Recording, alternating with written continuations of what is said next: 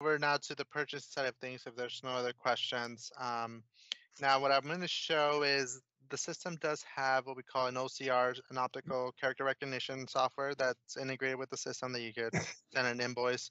So I switched over here to Outlook, the online version. It will work the same with the desktop version, but we do have a plugin available for Business Central. So here, based on the email address, as long as you have it set up as a contact of a specific customer or vendor, I could click on that and it will go ahead and recognize the specific, in this case, the vendor that this is for. So we just mock one up here for a Verizon invoice. And you'll see here that it pulls up the Verizon card directly in Outlook. So at this point, I don't have to jump between the different systems. This is just directly here. I could see balances. I could drill down to any one of those. But the nice feature also is here, we could click on the three dots and then send the attachment to an OCR service. So I click and send to OCR. It wants me to confirm the attachment. I simply click OK, and then it's going to go ahead and send it over to. Oh, this is coming into our own website. I mean, rather our own email. Okay, good. Like AP, Yeah. AP at serviceco.com.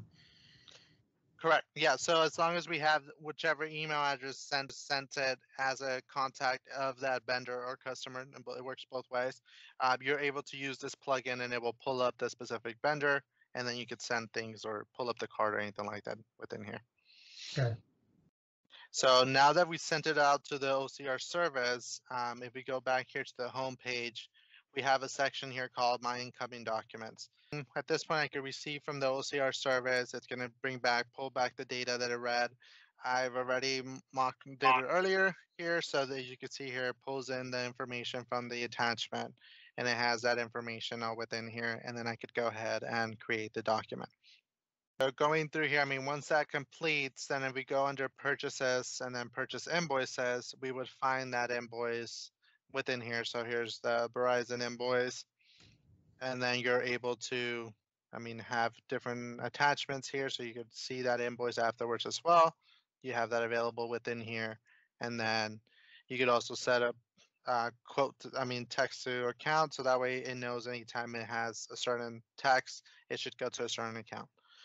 So that way you have the invoice within here. And then at this point, the only real required fields is a vendor invoice number. You enter your amounts here, and then you could also dictate, your due date or the payment terms code, depending on what's needed. Okay. Now within here, I know you guys were asking about workflows and all that within the system. This one we've created one as well. So under here, we could go ahead and send an approval request at this point before we could post it, and then you'll get the notification here an approval request has been sent. The status will change to pending approval, and we won't be able to post the transaction until it is approved.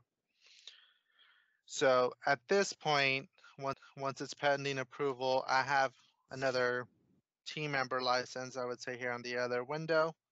Gonna go ahead and just refresh this.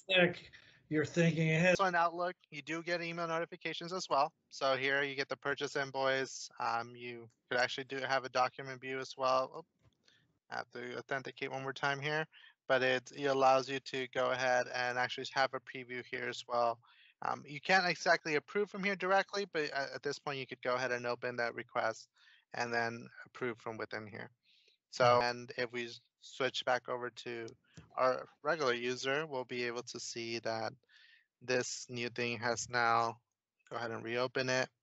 It's going to show as released. And then once it's released, we're able to post it. So like always, the last step will be just to post it. I go ahead and post it, and that finalizes that transaction. And then now it's an outstanding balance under that vendor. Now, also showing here the Outlook connector from Outlook once again.